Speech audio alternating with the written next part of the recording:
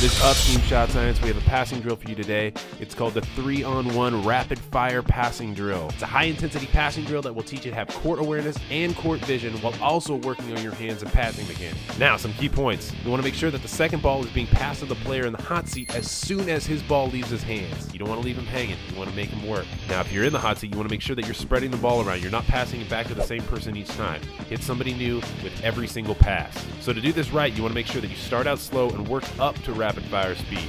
You don't want to just jump the gun here. Make sure that your mechanics stay solid and amp it up as you go. With this blueprint, you can work on any type of pass, whether it's a bounce pass, chest pass, overhead pass, or a medley of all those at one time. You just want to be on the same page with all your teammates so everybody stays safe. The execution of this drill is to have 15 to 20 repetitions in the hot seat and then rotate clockwise until everybody has a turn. Just keep the intensity up and make sure you hustle between rotations. Alright, now the ball's in your court. Let us know what you guys think about this drill down in the comments. Let us know if you want to see more drills like this in the future. Make sure you like, share this video, and tag a couple people that you want to work on this drill with. And you can click right here for more of our drill videos. Alright guys, thanks so much for watching. We'll see you next time.